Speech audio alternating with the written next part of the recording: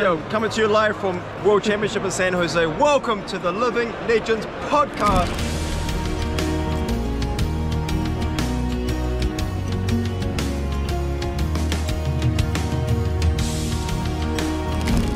How's it going, everyone? And welcome back to the Living Legends podcast, your weekly Flesh and Blood podcast where we talk about all aspects of the Flesh and Blood trading card game. You've already read the title and you've seen the thumbnail if you're watching the YouTube version. Today, we welcome back none other than Bryan Gottlieb here onto the podcast to talk about Bright Lights, Flesh and Blood, Round the Table, just absolutely great stuff. How are you doing today, Bryan?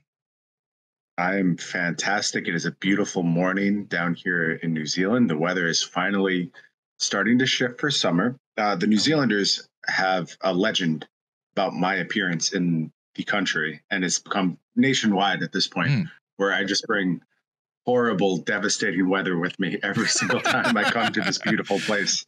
And for the first 2 weeks I was here, it has been reasonably rainy, pretty overcast, unseasonably cold. But wow, it appears we are changing the tides, moving into summer now, and the weather's been beautiful for the last 3 days. So I am thrilled to be here, thrilled to be in New Zealand, thrilled to be talking with you all about some of my favorite topics, Bright Lights, and of course that Round the Table box set as well. Oh yeah. Mm-hmm. And yeah, we have some more things to talk about than just the singular set this time. So hopefully we can fit everything into the time we have allotted. So. Yeah, and for the audio listeners out there, just note that Az was not able to join us today, so it is sadly just myself, Bill, and Bryan here. So partied way too hard after that Azalea calling victory did Az, and just absolutely wrecked himself off the face of the earth, unable to attend and revel with the rest of us as we all enjoy our glorious leader's ascension to 100 big points on the Living Legend leaderboard. Just fired ahead of all of the stragglers there, leaving poor Arachne in the dust. So. Huge jump. Yeah, huge jump. That's pretty good. Deservingly so. Great champion. Justin was incredible playing the deck, and just an awesome event to watch. Our buddies Newson and Sam did a great job bringing us all the rounds, but especially the finals, the energy in that call at the end of the day. And then Justin's winner's interview. If you haven't seen it, you need to go back and watch it. What a deserving champion, and like just somebody who expressed such genuine love for the game, his companions, his friends, everything that was going on in the moment. It was it felt like a great reminder of why I do this, being able to give that type of experience to someone, and hearing him talk about how much Flesh and Blood like brought him out of his competitive shell. It was just so inspiring to hear. So please go watch that interview with Justin if you haven't had the chance. Really good stuff. Yeah, this is actually a little bit off the cuff, but I want to ask you a little bit about that stream, because I caught a little bit of it here and there. It was pretty long. It was posted on the official Flesh and Blood YouTube channel. So if you don't know, if you haven't seen it yet, it was on the official Flesh and Blood YouTube channel. My question is pretty generic. I'm just curious if you, and by you I mean Legend Story Studios, plan on doing more coverage type streams on the official channel, or just curious about it. I thought you guys did a good job. There was a lot of for those who didn't watch it, it's back up there, but there's a lot of like player interviews with Bryan and James that kind of like cut in sporadically through it. So I'm just curious on that. It was pretty cool. Yeah, a little bit outside my wheelhouse, not something I work directly on, but I know I was a big fan of seeing it both on the official channel and just generally how the broadcast was put together. And we're learning and evolving all the time, and especially as we work in other areas. We have partners that we work with in the US and Europe, and starting to form those strong partnerships in APAC, and we're seeing the coverage of these events just get better and better and better. And it was really cool to see both Sam and Newson make the trip out there to do a little bit of play-by-play in color. So yeah, I expect you will see more of that in the future. I expect these things will keep evolving and keep getting more user-friendly and better to watch. Yeah. I thought it was pretty cool. Sweet. Well, let's kind of just get into the meat of the episode. I kind of wanted to do like a small little, I hate using such cliche words as like an icebreaker question, but I wanted to have a general question, since Flesh and Blood just had its 4-year anniversary, which is, I think, a really big deal, a bigger deal than a lot of folks give it credit. I think 4 years for a TCG is a great milestone, especially when the game is already, doing so well. And then we just had Bright Lights, which is Flesh and Blood's 11th set, so it's over that like 10 set hump too. So two really big milestones. And I just kind of want to start by asking your general feelings, your thoughts on just how Flesh and Blood is doing right now at these two like big milestones. Yeah, it's funny because those are like the big public facing milestones, but like, man, we're cruising into year 5. Like I know what's happening in year 5 in terms of the cards that are coming out and the things that are going to happen. And we're heading, we have many sets planned in advance at this point. And I just know how much further we're going to go. And so, yes, this is a nice milestone. It is always good to stop and smell the roses and appreciate what you've done, where you've come from. But there's a lot more milestones in the future that we're looking forward to celebrating. And that big 5-year milestone just around the corner now, it feels like. So, we did have a nice little celebration down here in New Zealand. We got together and really did just stop for a bit because we worked really hard on putting this game together. And it's nice to just take a breath and be like, wow, we've done something really special here, but it still just feels like getting started, man. There's a lot more to do. I think that's one of the reasons why it is such a big deal that y'all just crossed the 4-year milestone, because you're not slowing down at all. If anything, it feels like things are ramping up quite a bit, especially since today we're going to talk about the first product of its kind, like the round the table product. And it feels like you're gearing up for more than just more booster sets, but you also have fantastic booster sets. And speaking of which, let's talk a little about Bright Lights first before we talk about Round the Table. I imagine a lot of folks would like to hear about Bright Lights. So I guess we'll start off with kind of like one of the more obvious questions. How did the team arrive at the idea of creating an all mech set? I mean, I think from any kind of perspective, it feels like a really bold move, right? To just have focus one class, and not even that. When you look at the set, there's no generics. It is all mech. Mm-hmm. So you're very curious on that. Yeah, I think it's something that's always been in James's mind to do this type of set, and maybe not specifically doing an all mech set, but just what happens if you do a set all around one class? Like, how do things change? What does draft look like? What is the commercial viability of a product like that? Like, there are so many interesting questions that come with presenting a set in that fashion. And we want the answers as badly as anyone else. We want to know, can we do this? Can we deliver on it? Is it going to be a fun format to play? And so the way these things kind of have their genesis, everything still starts at the top, man. It is James's vision, James's idea. And he came to me with this idea of, we should look at doing an all mech set. And I was like, oh man, I don't know about this. I don't know if we can make this work. Like I had a moment of, this sounds like a lot. Like, how are we going to keep players interested? How are we going to make this engaging? I think we succeeded. You guys are going to have to tell me, but I think we found the sauce to really go ahead and revitalize this class and offer something new. And talking to a lot of folks who are just over the moon about the draft format and really enjoying these new look mechs. And it's been an exciting set put together. So different than so much of the other stuff we've done. But I got to give James credit for the vision. He saw potential, and I think the potential was there, and I think we delivered on it. Yeah, I honestly think. Oh, go ahead, Bill. I'll let you go first. Oh yeah, I was just gonna say the thing that really stuck out to me as like my internal sort of reasoning for why this set existed was because there was maybe some sort of acknowledgement on James White's end that mech, I don't want to say got shafted, but didn't get like the same amount of support that most other sets or most other classes did up until that point. So was this kind of his idea, just seeing like, oh, all mech set would be really cool, or like we got to sort of kick them into overdrive so that we can sort of get everybody at the same level? And it kind of sounds like maybe a mix of both. This is a cool opportunity to do this thing, like to make this means to an end.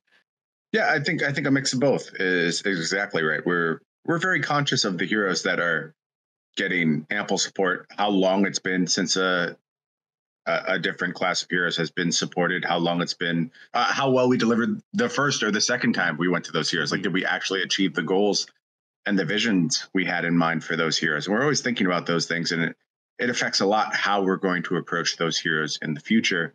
But ultimately, it's just, can you make a compelling, interesting product? Like, can you make something that's really fun to play and engage with and think about? And if the answer is no, I don't think we would have gone forward with the idea. Like, there had to be enough meat on the bone with this mechanologist offering to give a product to our players that they'd be really excited about. And that had to extend outside the mechanologist fans. Like, certainly it's nice to pay off those fans, but you got to make new fans with a product like this too. And I think the different play styles of these three mechanologists have done a good job in doing so. I fully agree. I think the flavor of Teklevossen being this sort of very Iron Man adjacent. I know a lot of people make that immediate comparison, but Kel was talking, I believe, last week or the week before that the art style was, obviously it did draw some amount of comparison to Iron Man, but they wanted to make it his own thing. That was something that I read from the artist who did the art for what we call Meklovossen. Meklovossen, yeah, it was Billy Christian. He's a really cool dude, absolutely fantastic artist, and he kind of like did a little blurb about him drawing Teklevossen and how he wanted to make it different from Iron Man or Ultron or whatever. And so he had like some unique challenges, and I think he did a really great job. I think if you take a look at the silhouette of the character, he's got like these like little floating bits around him and stuff. I don't know, it looks pretty cool.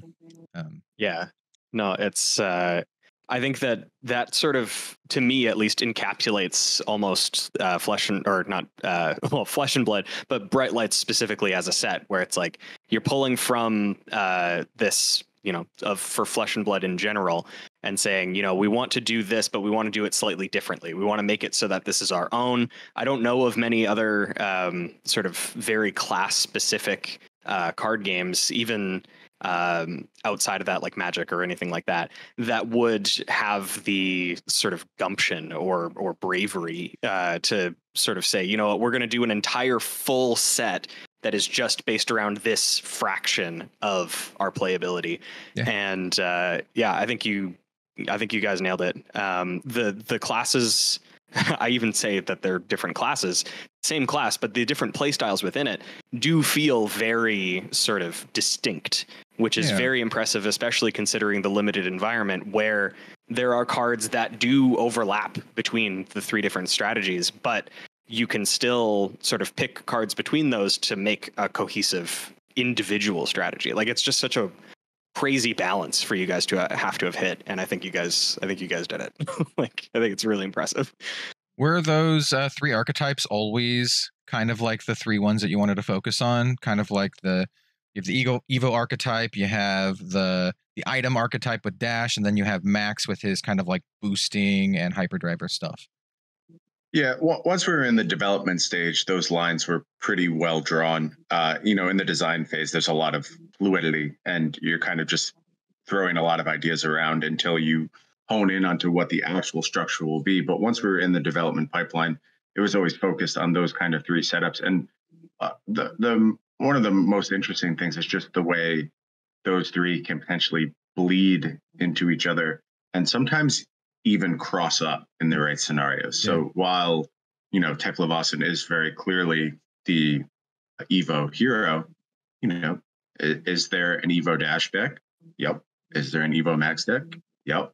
Are they as common? No, but they do exist. And those sideways archetypes, I think, are part of what keeps this approach so interesting. And, you can play it the other way too. Like, can Teklevossen be more focused on items? Well, there's some very specific ones, like things like, oh man, I am so reaching the point of my experience with Flesh and Blood where I am having a hard time telling between real names and internal playtest names. Right, yeah, I'm going to call it security script. I think that's what actually went to print. I'm not 100%. Did I get that one right? Okay. So where you defend with a card and you get the buff on it. There are modes of a Teklevossen deck that can be more item focused, and same with Max. Those boom grenades are powerful in every archetype. So maybe you have more boom grenades. Maybe you're just all in on actual hyperdrivers, and you just have 3 or 4 actual hyperdrivers in your deck, and that influences your hard item count, and you're able to make use of some of those other cards, which are quote unquote dash cards. I think those are all really interesting bleeds and pretty key to really getting to the depth of the Bright Lights limited format. And one of the things that is most exciting to me about the depth of this format, which I played just so much of, I know there are so many things that I know are present in this set that people have not found yet. And this is a complicated set, meaning there is a lot of depth to it. And there's multiple, not only just like card by card interactions, there's multiple pure archetypes that we played internally that I've never seen anyone mention. And my pick for the best common in the entire set, I've never heard anyone talk about it. So it's so fascinating to me how these things are going to evolve over time. That's interesting. So then, I mean, like, how difficult was it to build and design an entire set that is just a singular class? It was a challenge. I mean, there were points where it was real hard to pull out these identities, right? Because there is a core mechanologist mechanic. There is this boost mechanic, which informs almost everything around the mech class. And getting to be able to pull everything back to that while still making a compelling limited environment. Because that's one of the most interesting things about boost, is that when you're playing with smaller deck size, that boost cost is really, really hard. And I think I see a little bit of that reflected in sort of early impressions of this limited format. If you just go into Bright Lights Limited and are going boost, boost, boost, boost, you're going to have a bad time. Like, yes, Tekla is going to fatigue you. You need to understand how to get the most out of every single card that you are playing. And I think Bright Lights, more than any other set before it, emphasizes fatigue as a feature, not a bug.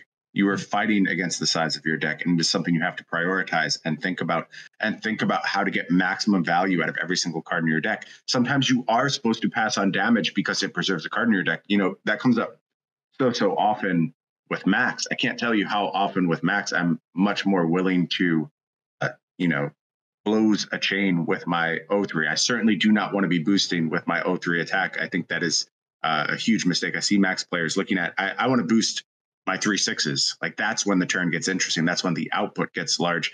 And sometimes I am just going with Banksy to end a turn because I would rather have the card in my deck and 2 less damage, 3 less damage, but still a meaningful threat than whatever the ceiling output is. And that just comes up over and over and over again in Bright Lights. And you have to wrap your head around that mode of playing to really succeed in the limited format, which I think is great. I think that's another level of depth. And if it was just boost, boost, boost, boost, are you dead? Not an interesting format, man. Nobody wants to play that. And the depth is there with this. And it's really, really exciting to see it get unpacked.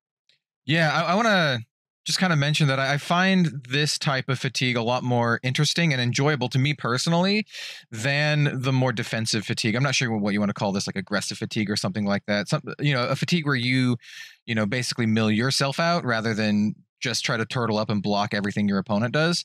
I find it a lot more interesting, both in terms of like game decisions, whether, like you said, choosing whether or not you want to boost your weaker cards or, to save up, rather than just being like, hey, I'm going to pack my deck with like 50 cards and just block everything. I quite enjoy it. I've played a little bit of Bright Lights Limited, definitely not even a shred as much as Bryan here has played, but I've had a lot of fun with it, and I'm someone who loves limited. It's like traditionally one of my favorite ways to play card games, just in general. So I've been having a lot of fun with it.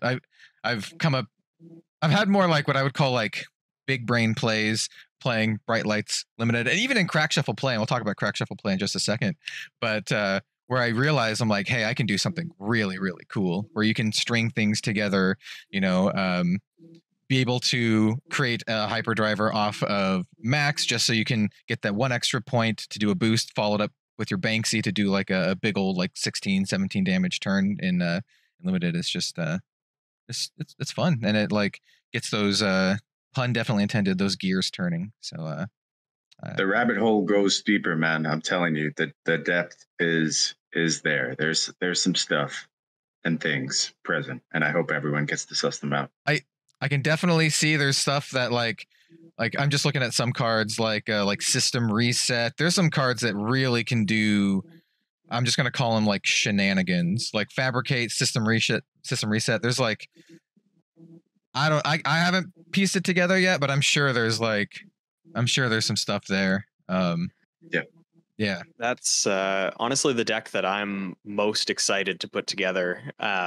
With all of the new toys that Mechanologist has been given. Everybody's looking at Max as a super aggro deck. I'm looking at Max as a way to make other hyperdrivers that can be cranked so that I can funnel all of the extra action points into grinding gears and just have like either sort of incremental value off of that or just one big turn where I'm just like, yeah, okay, I'm going to mill you for 6, 7. And like, especially in a format like Blitz where it is a little bit more aggressive and that happens, like that can push you straight towards the fatigue game like right away. And yeah, there's a lot of sideways build arounds in this set that I'm really proud of. Just very unique cards, and they're not meant to be tournament meta defining cards, but they are meant to allow you to build a really, really cool, fun deck that you can bring to an armory. And, you know, if everything goes right, you steal the event that day and you feel really good about the cool thing you put together. And I want to see more of that in Flesh and Blood. I think it's really important that we empower that mode of deck building. Bright Lights is a good way to do so. And, you know, a bit of a tough start in Classic Constructed for some of the Bright Lights heroes, but we're in a powering down phase. I mean, I think that's very, very clear to everyone. There's some really, really strong heroes. There's one in particular that is on her farewell tour right now. Like for you Lexi fans out there, of which I know there are a couple on this podcast, like you got to get your reps in. You know, she's headed to that living legend pool in the sky, and it's an exciting moment for the game. But I also think I'm really happy we got the opportunity to give her the send-off she deserved as a hero, as a really top-tier hero in this period of time at the end of her life cycle, after being just a bit of a dog for a while. And, you know, maybe we'll see that same cycle repeat itself with Azalea in the future. But I'm very satisfied with the way that has played out. But the ultimate conclusion of that is going to be a powered down Flesh and Blood. And then I think you need to throw out your perceptions of these Bright Lights heroes and start over on the square one, because there is cool stuff there for sure for the CC metagame. I actually had a very long conversation in my Rogues Gallery Discord yesterday, kind of about that. Not exactly about Lexi. It started off as a discourse about warmongers, and it basically led to me talking about how it really feels that ever since, I want to say maybe Dynasty, that the power level of the heroes seems to be a lot more tempered. I'm not going to say it's like lower, but like you said, it feels a lot more I don't know the right word, like more even. It feels a lot more tempered than what it was before. I'll let you in on a secret. It's action point economy. That's 90% of what it is, and that is an intentional decision. And it's not necessarily to slow down the game of Flesh and Blood. Like, there should still be aggro decks. That should absolutely happen. We're not trying to push everything to the middle, but action point economy is a little bit tighter, and that is reflected in these heroes. And one of the biggest exceptions to that, honestly, may prove to be Dash.io, who actually has the capacity to get very action point rich via the ability off the top of the deck, these crank items. And I think when things become a little bit more feast or famine in terms of action points, something like Dash opening up those different play styles becomes very, very interesting. Yeah. I do want to talk about Crack Shuffle play, but this actually, I'm going to skip that one right now, and I'm going to go to a question that I had about variants, because I think it pairs nicely with what we were just talking about. So you've mentioned variants before, like on Twitter and on other things. I just want to talk a little bit about what variants means to you in regards to into card games, and I guess specifically Flesh and Blood. Yeah, I just think it's an important feature of card games. Like, we all want to believe we want to be playing chess, but very few of us actually do. Probably, like, if you actually want to suss it out, at any given time, like, there's only probably one person on the planet who would say, if you had to play a game of something for your life, against the next best player in the world, what would you want it to be? There's only one person who stands for chess, and that's the actual provable best chess player in the world. And that's not what you want TCGs to be. That's not an interesting game to engage with. Variance is supposed to be present. I talked a bit, a few months ago about wanting there to be a bit more variance in the game. And frankly, I think we've done a good job of that. And I don't think we need to go much further than where things are now. I think we have introduced a bit more variance than there was previously. Maybe there'll be small steps up and steps down with various metagames, various best decks that introduce more or less variance. But, when I was sort of making my first statement against variance in Flesh and Blood, a lot of it was pointed towards Oldhim. And one of the things that always frustrated me about Oldhim is that it's not so much that he does draw different cards on a turn-to-turn basis. Output will look different on a turn-to-turn basis. It's just that the baseline is always exactly the same. It's always, I will pitch a card, put it into my hammer, block with these other 3 cards, or use my Crown of whatever the permutation is, the baseline is always present. And what that leads to is when you sit down to play against players of either certain deck constructions or certain skill levels, matchups from the perspective of a very good Oldhim player can be near deterministic. Like if certain person is not going to get the absolute value they need to out of their cards, you're going to win. And that can become very clear to you over the first couple turns of the game. That's what I found unacceptable in Flesh and Blood. And I think with the absence of Oldhim from the metagame and with, some other cards that we've added in that sort of throw wrenches into very well laid plans, variance is getting to a good place right now. And I'm really happy with how that's been reflected in tournament results, quite frankly. We've got our first few weeks of results now with a calling and a bunch of battle hardens in the post Bright Lights metagame, and certainly looks like Lexi is still the best deck. I think if you were to just ask what deck should you bring to a tournament, the answer is almost always Lexi. In the dark, that changes when you're a practiced Azalea player, when you're Bravo inside and out. And when you look at these top 8s, you see that reflected in them. There is still, despite the fact that there is a best deck, a diverse array of heroes being represented. Lexi certainly closed really hard down the stretch in that first run of events. She flat out won the first 4 events of the season. Yeah. But she wasn't overrepresented in those top 8s for the most part, maybe one exception. And now when we go to the calling, a little bit larger field, a lot of players who worked really hard in their prep, thought really carefully about that Lexi matchup. We did see a top 8, 6 different heroes, 4 different heroes in the top 4, non-Lexi winner in the end. And I just think variance is what allows something to like that to happen while still identifying, yes, Lexi may be the best deck, but there's other good options out there. And I think should Oldhim have been in that spot, and Oldhim never quite reached this level of variance denial, but was very close and took a lot of nerfs to make sure he never did. In that spot of Oldhim being the best deck, I think you have often very different outcomes where you just can't overcome that brick wall. While with Lexi, it always feels in range.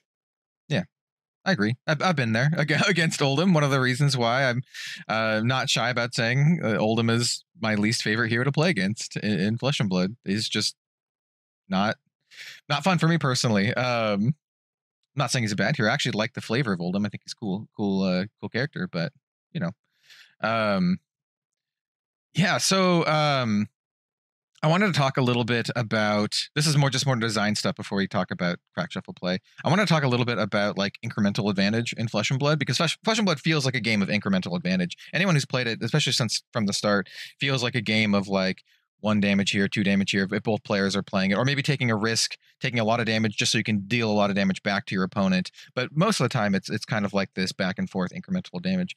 And I want to talk about that versus more of the big splashy moment style gameplay that you might see in other card games, but we have started to see a little bit more in Flesh and Blood. And the key card from Bright Lights that kind of remind me of this is the new Teklovasin Demi hero, right? Because once you play him, it's a big deal. If you can pull it off, then you have that big splashy moment. So I'm just curious on your thoughts on these kind of camps in regards to Flesh and Blood game design. Yep, I think we need to offer both, and I think it's very clear that we need to offer both because players love engaging with the game in different ways, and some want to play towards that one big end game goal where you get the moment to feel invincible, and that's really exciting. As long as you're not truly invincible, and you still have to have some capacity to lose a game, and I've seen plenty of transform Tekla and still lose a game despite how incredibly powerful you are when you hit that state. So I think that is a really interesting mode of Flesh and Blood. You can look at things like Nitro Mechanoid also offering a similar experience, not a Bright Lights card, but very much empowered by Bright Lights to be a real threat in the metagame. And then you get outside of the mech classes and, you start talking about decks like Dromai, which I think sort of splits the difference. It's half that incremental advantage, half that, I've now set up this really powerful thing, and it's really hard for you to overcome. And we just need a diverse array of play experiences that speak to absolutely everyone who wants to engage with Flesh and Blood. And I think we're getting better and better at offering that. And that also speaks to like that sideways deck building we talked about a little bit earlier, something like, setting up a Grinding Gears system reset type moment. That's going to be one of those big splashy plays that feel really, really impactful. And as long as we're doing a good job allowing both play styles, giving counterplay to both play styles, I think it's a completely fine place to be. If you prefer incremental games of Flesh and Blood, you're still going to get to play those. They're not going to go away from the game. And that's what it's all about, just offering diversity of experiences. And I think we are doing a good job of that right now. Yeah, I agree. And I think that's one of the reasons why I personally, and I know a lot of other Flesh and Blood fans, find new sets and new cards so interesting because you do offer a pretty wide range of play styles, and it does feel like you're offering them more and more with every new set, like the Grinding Gears that we talked about, archetypes and strategies that just didn't exist before. And I know you mentioned it before, but I really love it when I see these cards, that these kind of like oddball cards that likely won't be super competitive viable, but that offer these alternate strategies. And sometimes these alternate strategies can make it into like actual fully fledged decks. And I think this is a great segue into I want to talk about Crack Shuffle play first. I was going to talk about the Tiger strategy, but we'll save the Tiger strategy first. Let's talk about Crack Shuffle play, and then we'll talk about Tigers and Round the Table real quick. So Crack Shuffle play. I'm very curious on this, just kind of in general. I played, I did a full stream where me and my buddy Jim did Crack Shuffle play. I had a blast, actually. I thought it was a ton of fun. And I'm just kind of curious, at what point in development was Crack Shuffle play considered? Was it something always from the start, or was it something that you realized like halfway through development, you're like, hey, we can do this thing? I'm just curious on Crack Shuffle play kind of in general. Step one. It was step one of the format, and being able to offer that experience was really, really exciting for us. And I also love it. And I love it because you just get to strip away all like, I'm so trained on optimization and doing the best thing at all times. And you get to just give up on that for a moment. And like, some people ask me like, oh, are you supposed to pull out the like proto equipments that are part of your constructed or your main cards besides the story slot, and like put them into your deck? And I'm like, I don't care. Do whatever you want. Do whatever you want. That's what this is about. Like, however you want to engage with it. If you want to just shuffle up the cards without looking at them, choose a random hero, and then you draw one of those and you're like, I can't play this card, throw it to the side. That's fine. That's a fine way of engaging with it. And I think Crack Shuffle play is designed to encourage people to not worry so much about what is correct and worry about what is fun, and have a cool activity to do with your friends between rounds while you're opening boxes, and also get to use some of these cards in very unorthodox fashions. And it's just really cool. We talked about some of these interplays across the archetypes. And so, all of a sudden you've just randomly chosen Dash as your hero, and you're playing your Crack Shuffle play game. And it turns out I have a full mech suit here, and now I'm this super empowered thing. And I happen to run Teklo Leveler as Dash at the start of the game too. So I'm doing this cool thing. And you just get to explore all these options when you take the pressure off, the optimization off, and just see how these very cool cards interact with each other. And I think Flesh and Blood needs more of that, more just simple, fun, no strings attached ways to engage with the product. And you can go out with 4 of your friends, with one of your friends, split a box of bright lights and just do this for a night and have a really good time. And I've done it. And it is just a blast and a very simple, effective way to engage with these cards. Yeah, I mean, like I agree on basically everything you're saying. I think it's a much more approachable way to play the game. There's a lot less setup time than like, Sealed, for example. And the way we played it, just personally quickly, is I wanted it to be as like surprising as possible. So what we did is we quickly looked through the pack, just took out the equipment cards without looking at anything else, just kind of looked at the borders, and then we random rolled for a hero. Great. It turned out that we got mirror matches all 3 games, but completely randomly. But it was like super, super fun. Just every single time you draw a hand, you have no idea what it's going to be, and you have to like think on the fly. It was very enjoyable. I can't understate it enough. I highly recommend folks who have not played Crack Shuffle Play to just give it a shot. It's only 3 packs. If you have a full booster box, like Brian said, that's a lot of games. That's what, like 4 games with 2 people splitting a box. If each person has a keep box. It on your shelf for game night, and like when you're, it just gives it more utility to these cards and lets you play with them in more circumstances, which is just really exciting to me because ultimately I just want people to play as much Flesh and Blood as possible. That's what I care about above everything else. I want them to play, have fun. I think this is a new way to do so that's going to appeal to a lot of folks. I think it was also for me personally too. I did like, read through all the cards. It's like a little set review kind of thing, but I still think playing with the cards really, really gives you a feeling of how the set works and how the set is, more so than just kind of like cracking packs and looking at cards or whatever. So highly recommend it, especially for those out there who are listening to this and you're like, hey, I don't like mech. I'm skipping on bright lights because I don't play mech. I think this is a reason to just play it and give it a shot. I think it's really fun and worth it. And like I said, it's only a couple packs, so the cost is pretty low. The barrier of entry is pretty low. We also, by the way, house ruled it that if you pulled a mech legendary, you got to play with it. None of us did, spoilers, but still, like that's part of the fun, right? If you are lucky enough to pull, do whatever you want, man. Whatever you want to do, however you have fun. You have my permission. If anyone argues with you when you are playing Crack Shuffle Play that no, that's not the way it's intended, I want you to point them to this video. And this is me saying, do whatever you want to do and have the most fun possible. That's the way to engage with this format. It is. Yes, it is like very, very fun. And I think you guys succeeded in making it a very fun product. And like you said, I would definitely love to see more and more stuff like this in the future. Is Crack Shuffle Play something that you would like to do more of in the future? It seems like it would be difficult, but I think it is an exciting way to engage with the game, and I think it's worth making these opportunities. Now, does that mean there's going to be another all single class draftable set? I don't know. They're not anytime soon. There's not one coming out on the horizon. I'll spoil that now. Like, this was an experiment, and it wasn't. A lot of times I talk about people see us do something once and they go, "Well, LSS is now making all single class sets. That's how it's going to be." Yeah. Heavy Hitters is all brute, didn't you know? Yeah. I mean, I have heard people suggest that, and I'm not going to say yes or no, but I will just say that the way we do things is just experiment, try new things, and just because we do something once doesn't mean like this is how we're going to do it forward. But I am looking forward to the opportunity to be able to do something like Crack Shuffle Play again. I'm looking forward to it too. That's something I'm definitely going to be keeping an eye on. If you're like, hey, this set has Crack Shuffle Play, I'll be like, hell yeah, dude. And yeah, I think this is a great place to transition into Round the Table, because Crack Shuffle Play is, a very fun, very casual. You can kind of do whatever you want with it. And I really feel that Round the Table is very, very similar, right? Just on a little bit of a bigger scale and meant to be played with multiplayer. And if people didn't know, for whatever reason out there, Round the Table is Flesh and Blood's first like multiplayer focused product, I think it is safe to say.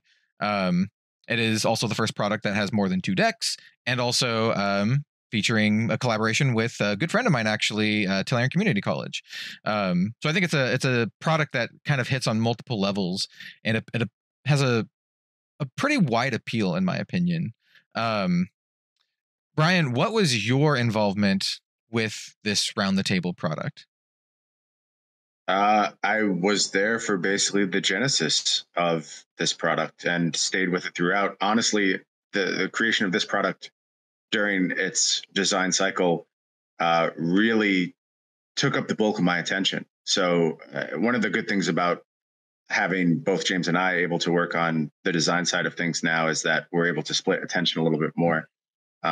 So it did actually make sense for me to shift away a little bit from, I think Dusk Till Dawn was what was in the pipeline at this time, shift away a little bit from the focus on that and really commit hard to this round the table product and, make sure it was of the quality we expect from something coming out of Legend Story Studios. And it took a lot of work. This was a real challenging endeavor. And it certainly would have been easy to rubber stamp something with the TCC label and just be like, yep, here's our collaboration. But that's not how we approach this. We approach this as wanting to do something special, something unique in the gaming space, something that really put Flesh and Blood on the map for folks who are playing round the table multiplayer games and made them take notice and be like, oh, this is a real option. Our game nights can be occupied with this. This is something, even if we're just talking about not Flesh and Blood in general, but this box set being something you can keep on your game shelf for years and years to come and always go back to and have a great time with 3 of your friends. We were so adamant we had to hit that very high bar for this product. So I was there from the absolute beginning. I was there till the end. I was overseeing the playtest sessions and designing the cards present in this set and balancing these decks against each other and really getting in the weeds about what it means to create a great, exciting multiplayer experience and all the archetypes that the future of Ultimate Pit Fight should be offering to players who love that format and ways we can really set that format apart from the typical Flesh and Blood experience. What is it about the multiplayer Flesh and Blood experience that really allows it to shine and come out as entirely on the same level way of playing the game as 1v1? Because that is how strongly we felt about this product. This was not an afterthought. This was not a secondary product. This was Flesh and Blood in its core, just offered a very different way. And it was a blast to work on. I felt like I grew so much as a designer, a game player, frankly, like somebody who could really get into the weeds. And multiplayer experience in other card games I've played, you guys know my background. I come mostly from Magic. I've never played a game of Commander in my entire life. It just does not interest me. It's not how I want to engage with Magic. And so lacking that background a little bit, I had to really challenge myself to understand, well, what is it about a game like Commander that makes succeed, and how is our game different? What does our game offer that something like Commander maybe can't? How can we improve on this multiplayer experience? And that's what really drove me throughout this process. And I have to say, it feels like the biggest triumph of my design career thus far, because it was so far outside of my comfort zone and so unlike anything I ever worked before. And the response has been so positive. Like, I'm just so thankful that people are just sitting down and having fun. And you can go watch profs shuffle up and play videos and see those folks who, came over from the Magic sphere engage with this product for maybe their first time, maybe their first few times of playing Flesh and Blood, and just love it and embrace it and have a really, really good time. I'm just so proud of the way this product turned out. And none of it would have been possible without the professor's help and his engagement in the product from the beginning. And, really did a great job cluing me in on just what players were looking for, what multiplayer focused players were looking for from this product and how we could deliver on it. And you guys tell me, did we get there? I feel like we got there. Yeah, I would love to know folks' comments, by the way. So if you're listening or viewing this, please let us know in the comments. But personally, I did a whole review on it. I don't want to gas you up too much, but I strongly feel that it is Flesh and Blood's best pre-constructed product to date. And I honestly don't think it's close. I really love the Outsiders Blitz starter decks. I actually really love the History Pack 1 Blitz starter decks as well for learning the game and getting into the game. But I think Round the Table is kind of on a different level. I think Round the Table is more than just learning to play the game and getting to like you said, I think it is a product that stands alone by itself as a really, really genuinely fun product to play with friends that you can pull out, leave the decks completely as they are. They feel powerful enough as they are. They feel very well balanced. One of the things I found very interesting is when I told folks that like, hey, I played around the table. I'll talk about it. People are like, oh, does Ira just dumpster everyone? No, Ira's going to be so good. And I was just like, I didn't say this because I didn't want to say anything about it. But, you know, Ira didn't. Then in like the 3 or 4 games that I played at first, Ira didn't win a single time. Ira was still very strong. Don't get me wrong, but it wasn't just cut and dry like, oh, Ira can just deal a bunch of damage, because you have all of like this interplay between the characters. Melody has ways to prevent damage to other characters. Obviously Brevant has ways to do that as well, and it encouraged a lot of like table talk and like politicking, and it was very, very fun and very enjoyable. So if you haven't caught my review on it, I will just say, if you like that kind of gameplay, I more than recommend it. It is so good. More than worth the price there. So yeah, that's not even talking about the other stuff that comes in the product. I thought it was a brilliant idea to have the packaging be a storage container. I think that just personally for me, I think it's cool to cut down on the amount of garbage that a product makes. And literally the only garbage that this makes is the plastic wrap on it, and then everything else is useful. There's the playmat as well. So yeah, I personally think the product is so good that you guys set the bar pretty high. You guys set the bar so high that it's like you made something like incredible. Bill, have you had a chance to play with Around the Table yet? I know you had some plans. Yeah, no, we're actually next weekend we're going to be sitting down in person and recording a full review. Actually, LSS reached out to the Spike Feeders. I think I can officially say that now, and was interested in us doing a review of the box set. So I'm going to be sitting down with a couple of my friends in the Spike Feeder studio, and we're going to be taking them for a rip. I haven't gotten a chance to look at them in any sort of depth. I've kept the package just completely sealed up to this point, because I want it to be basically my first impressions as well. But from everything that I've heard and seen, and the amount of interest locally that people have had, like our LGSs have actually found it difficult to get enough in stock to actually support the demand.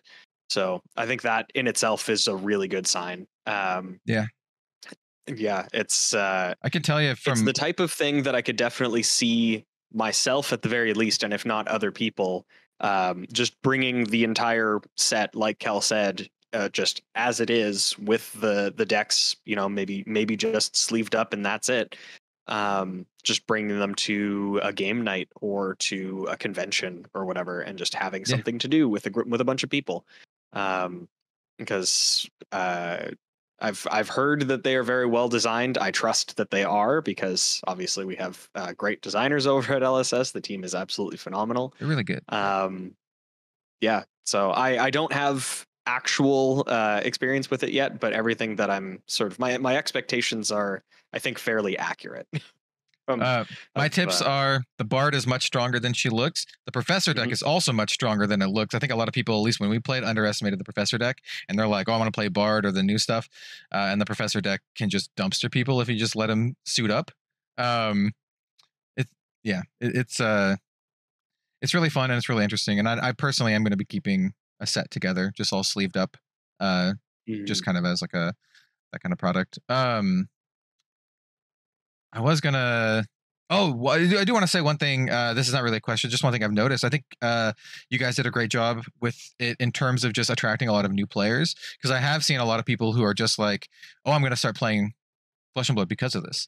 You know, I think Prof brought in a crowd that isn't typically like Flesh and Blood's, you know, usual crowd. It's the kind of people who like only play casual Commander or something like that, and they don't pay attention to anything else. They don't care about whatever. They don't care about competitive Magic. They don't care about Yu-Gi-Oh or any other card game. They only do their Flesh and Blood, or they only do their Commander group, and now they can play Flesh and Blood in a similar way, which I think is great. And I even gotten comments on videos. Oh, go ahead. I'm so happy to have those people on board. I think they're like such a critical part of the long-term health of our game, the experience of our game, that kind of like unbridled joy that that group has for just experiences and doing things. It's so much fun to design cards when you're thinking about how they're going to engage with the play styles. And man, I honestly can't wait to do it again. And it is such a cool thing to be branching out into for our game, to be able to offer this now, what is starting to feel to me like the fully realized version of Ultimate Pit Fight. And I think just having one of these heroes in your Ultimate Pit Fight games, Brevant, Melody, Professor. I mean, Ira is a little different. Like Ira is meant to be a good bridge, and I think that's something really important that sort of doesn't get talked about enough with these decks, is that you are able to be a purchaser of these decks, introduce this to your casual play group, your casual multiplayer play group. But say you have that spark of inspiration and you're like, man, I just want more of this. Like I enjoyed this so much. Is there a competitive scene I can engage with? That Ira deck is such a good bridge. Like it's able to get you set up to go from the multiplayer type format to going ahead and participating at your local game store. And I think that's so cool to be able to have present. But back to my original point, those three heroes, Brevant, Melody, and Prof himself, I think they're going to add such a cool wrinkle to the broader UPF experience. And I hope I see so many of them at UPF tables in the future. And I hope we get the opportunity to do even more of that type of UPF design, push the boundaries of UPF heroes. And, actually our adjudicator class is doing a really cool job of that as well. Tyquaius is a pain, man. Yep. As someone who plays a lot of UPF, I can tell you. I love when those adjudicators are at the table. I think they are introducing the exact right type of intrigue and table talk and politicking, and it's so much fun. And that's where this mode of gameplay is really going to shine, and we will lean into that with gusto in the future. I promise you. Anytime Ian, friend of the podcast, everyone should know who Ian is here. Every time Ian rocks up with his Tyquaius deck, that is a kill on sight deck. Don't let him fool you. He will win. Like he wins most of the time with that Tyquaius deck. So it's like this is very good. I don't know how much Ian has said about his role with Round the Table, but he was an integral part of some of those early playtest sessions, and someone who really captured exactly the style of Flesh and Blood that we were looking to be played. Someone who certainly knows his way around the competitive scene, knows how to play a draft, knows how to put together a very nasty Leviathan deck, but also just has this unbridled joy and appreciation for the game in all forms. And his presence as one of the playtesters was so valuable. I can see that like 100%. Ian's one of those multiplayer players who doesn't, he's not the one who's like, oh, we should all be friends. He's like, nah, we should all be like crushing each other. Which I appreciate. It makes the games go, not like 2 hours long, which is good in a multiplayer setting. And the Melody weapon too was very much. I was thinking of Ian. I think when we got that clause onto the Melody weapon, and it may have even been his initial suggestion, like you should just be able to smash this over someone's head. And I'm like, you're exactly right. You should be able to smash this over somebody's head, and we found a way to make it work in the game.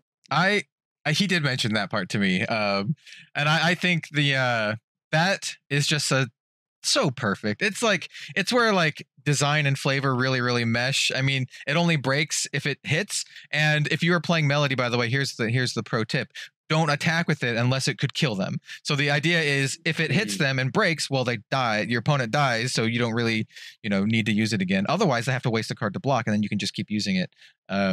It's really good. That fiddle is really sweet. I guess we have a couple more questions before you have to go. I just want to talk about more about Round the Table stuff. How did y'all end up on these 4 particular classes and characters? We have the returning character of Ira, which does make a lot of sense. Like you said, it's a great bridge between competitive play and this. And I even said it in my review. I think if you want to take it into the your skirmish or whatever, you can take your Ira deck and probably do pretty well. But and it's also Ira is also obviously the welcome deck hero, so it's a lot of people's first involvement with Flesh and Blood. But how did you end up on these 4 classes and heroes in particular? Yeah, a lot of it comes down to Prof's input. When first talking about Prof, he was so adamant that the heroes here offered the really, really core element of Flesh and Blood that we find all of our players, from competitive to casual, really, really gravitate towards. It's hero identity and the uniqueness of those heroes, and the fact that a mechanologist doesn't play like a ninja, which doesn't play like a bard, which doesn't play like a guardian, and just hammering home these archetypes and how differently they work from each other, how flavorful they are, how much their mechanics feel like the thing they're designed to represent. And these 4 classes were such a good fit for that exactly. Mechanologist working again as another bridge into the Bright Lights product was very, very important to us. Yeah. So we wanted to go ahead and focus in on that.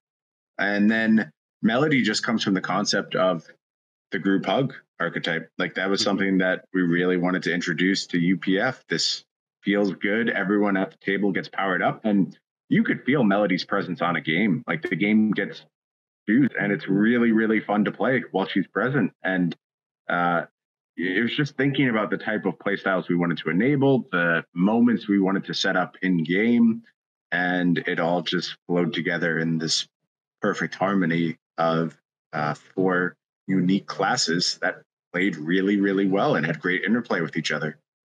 Yeah, I think Prof's like spot on. Like, getting that, like, character, class, hero flavor, I think is really important for a lot of people, especially people who play like these multiplayer formats. Prof was even telling me when we were playing it at his place a couple weeks back, kind of jokingly, but he's like, they did such a good job with the bard. Like, people are going to love Melody more than him and his own collaboration product. And I think that's just a testament to how well you guys designed the characters, both in terms of like the actual character design, but like also in terms of gameplay, because I could say they're very, very fun. And learning how the Melody deck actually wins was really fun to me, because I kind of did it on the fly, right? I didn't analyze the deck. I went over to Prof's place and we're gonna play around the table, and he's like, "Here you go." So I just took the deck, kind of did a quick flip through it, didn't read the cards, and realizing how Final Act kind of what you do with Final Act and all your like your coins really kind of like clicked, and it was like really cool. Especially how the gameplay flow tells such a good story, which is again another thing that I'm really proud of, is that when you finish a game of Round the Table, I feel like you could go and tell the narrative of what happened in that game. Oh yeah. And it always is something cool and compelling and just like a fun story to recount. And I think like that ability to relive the narrative tells we're hitting on really resonant moments over the course of the gameplay. And I can't say enough. And this isn't me taking credit for the product, because it involves so many people. And I just am so proud of the work that myself certainly, but just as much everyone else on the team did around making this product so good, and how valuable the various input was from folks like Ian, of course, James coming up with just banger idea after banger idea. And then there's, the artists who delivered on it. Like, good God, are these heroes beautiful. And I think that's one of the reasons why Melody might outshine the Professor in the end. I think his fears are probably pretty well placed. Just some of the most stunning art you've ever seen on a Flesh and Blood card. It looks incredible. Yeah, I agree. I think the creative department, just in general, doesn't get enough credit for what they do for Flesh and Blood. I harp on this in my videos, so at least I know I'm someone who's talking about it.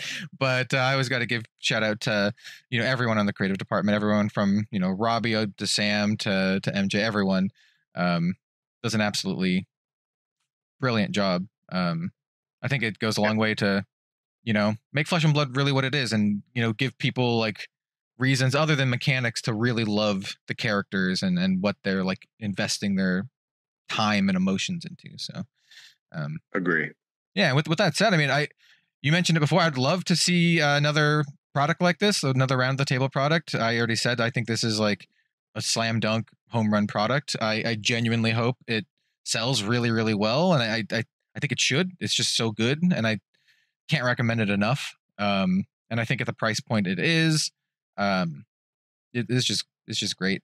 So yeah, can't wait to see more. really excited to see what you guys do. And I guess I should say, this is probably not a question you can really answer, but since UPF is somewhat of a minor focus for Flesh and Blood now, I'm not going to call it a main focus, obviously, but would we see designs of cards that are, more UPF oriented in more main set or supplemental set products? Or is this something that you're going to save up and bank it for these like round the table kind of things? I think you're already seeing it, quite frankly. I think you can look back over the past few sets and look at a few cards that, again, 1v1 primary mode of play right now, we recognize that. And the goal is not to harm 1v1 play the benefit of UPF or vice versa. There's supposed to be symbiotic relationships. We're supposed to challenge ourselves as designers to make cards which play equally well across both formats. And we're learning how to do that. And you're starting to see inklings of that in main sets right now. I think you'll see more of that going forward. And we're very cognizant of making sure we're getting full UPF cards that still have absolute functions in the core 1v1 game. And I'll be frank with you, it's not that hard to do that. Like it is very plausible to make a card that is interesting in both of those formats at the same time. So I look forward to doing more and more of that in the future. Yeah, I mean, this might be the extreme case, but I think Warmonger's Diplomacy is one of those cards where, of course, I first thought, I was like, oh, this is sweet for UPF, and then it turns out it's also like just really, really good in the current metagame. I think that was everyone's initial reaction, was just like, oh, cute, a UPF card. And people will go back and they'll tell you, no, I knew this card was great and constructed. And maybe a couple did. But on the whole, the response when that card was revealed was, oh, UPF card, great, and toss it aside. You can make both. You can make both. It was on my top 5 list of cards for the set, but from a UPF perspective, not from a CC perspective. So I loved the card to begin with, but it turns out it's also just really good in like I said, in the current meta. I'm so glad that was not just my because Tommy Fresh and I, Fresh and Breads, shout out. We do a card by card set review of every single set that comes out. And when we came across Warmonger's Diplomacy, both of us, I think it was a mixture of, we both just thought it was a UPF card, and it was, I believe, the very last card of a 5-hour long stretch of us just reviewing these things. We were both just like, yep, UPF, very good. And then there were a couple people that commented on it who apparently made it all the way to the end, and they were like, haha, look at you. You saw this card that's obviously super powerful and you just thought it was UPF. It's like, yeah, I don't know, man. even pro players reviewing it. Yeah, absolutely. So that does make me feel better. All right. I think we're about winding down here. I think it's time for Bryan to go have some, fun times making Flesh and Blood cards or other stuff that you do at Legend Story Studios over there in beautiful New Zealand. I also have to make lunch every day. I did not negotiate my contract well, so while I'm in New Zealand, I cook for the entire studio. I really wish I did not put them in my contract, but yeah, it is what it is. Hey, I mean, them's the breaks, I guess. Should have read the fine print. They really got me with that one. Yeah. Well, God bless. Thank you for coming on and chatting with us about Bright Lights, Around the Table, and Flesh and Blood. We really appreciate your time and you being on here. Thank you. Always a pleasure, my friends. I'm always happy to come back and chat with you all. I'm sure we'll do it soon. I'm glad you are enjoying Bright Lights, Around the Table. Please make sure Az does not just eternally party in the aftermath of Azalea's victory, and keep him safe and bring him back to the podcast. You gotta know there's gonna be like an Azalea cult episode of him just absolutely partying. Yeah. Well, just the entire thing is just like clips of a party and him just screaming Azalea every so often. It seems appropriate. Praise be. Yeah. All right. Well, where can everyone find you, Bryan, if they would like to hear you talk about or listen or to read your words of insight about Flesh and Blood? You can only follow me at Bryan Go on Twitter if you promise to be nice to me, because I can't take any mean comments. But if you are nice to me, you are welcome. No, I'm kidding. You can be mean to me as well. That's don't do so in a constructive way. Don't be mean. Like you can always criticize what we're doing. I'm very open to that. Just make sure you're doing so in a constructive way, and make sure you're, considering all sides of the equation. We serve a lot of players. We serve a lot of desires when it comes to decisions we make at LSS. And, sometimes you may not be the group we're serving at the moment, but we're thinking about you. We want to make a product for you as well. And we'll get there and find a way to do so. So I never mind good faith criticism as long as it's kept constructive. And is analyzing problems as they actually exist. So please feel free, follow me over there. We can chit chat about Flesh and Blood anytime. Yeah, just be respectful. Like, know that they love Flesh and Blood as much as you do, right? So yeah. And then how about you, Bill? Yeah. Where can folks find you? You can find me on Twitter at BillTSF. You can also find me on YouTube at Spike Feeder's Fab. We do live edited gameplay content. And as I sort of mentioned earlier, we are going to be releasing a UPF video with the Bright Lights decks, the Bright Lights product as a whole. We're going to be giving, the gameplay itself, and then also talking about how we feel about the decks after playing with them for a couple games. So if that interests you, you should definitely drop us a follow and keep your eyes peeled for that when it comes out. And will that be on the Spike Feeders main channel or the Spike Feeders Fab channel? It will be on the main Spike Feeders channel. Yeah, we're going to be giving it basically as much of a reach as we possibly can. And I think the product really deserves it. So we definitely are excited for that opportunity as well. And thanks once again to LSS, shout out, because it will be a sponsored post. Like they did send us the product. So, I mean, I was going to buy it anyway. So it just kind of streamlined that process at least. Yeah, I bought two. About two. Yeah. Anyway, I find that in my job a lot, where I'm given things where I'm like, I just would have bought this. Like, it's not really necessary. But yeah, yeah, that's fair. Well, thanks so much, everyone, for joining us today for this conversation. And we'll see you next time for some more Flesh and Blood content.